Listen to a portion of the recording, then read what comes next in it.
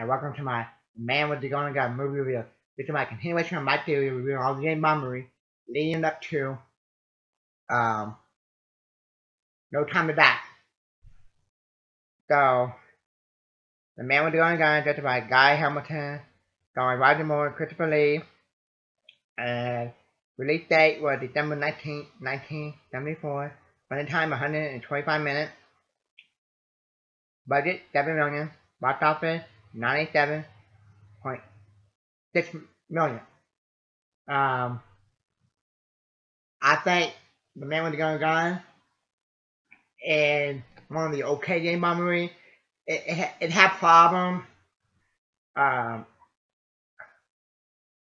my favorite thing, the funniest thing in the movie is when James Bond at the dojo and he bowed down and then kicked the guy and runned off. That's very funny. I think they should put J.T. Pepper in the movie. He doesn't need to be in the movie. Okay.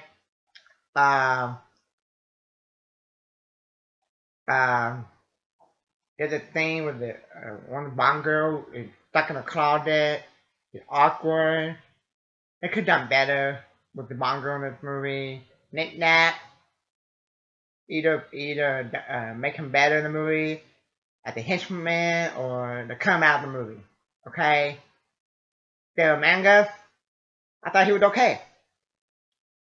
So there's some stuff in this movie that would have been altered if they would have edited it, went back and fixed up. But overall, it's kind of bland. Some people might think forgettable or bad James Bond movie. For me, it's just okay. And I would say Live and Let Die a lot better. And the next one, The Fire Who Loved Me, a lot better too. Okay? So I'm going to give The Man with the Golden Gun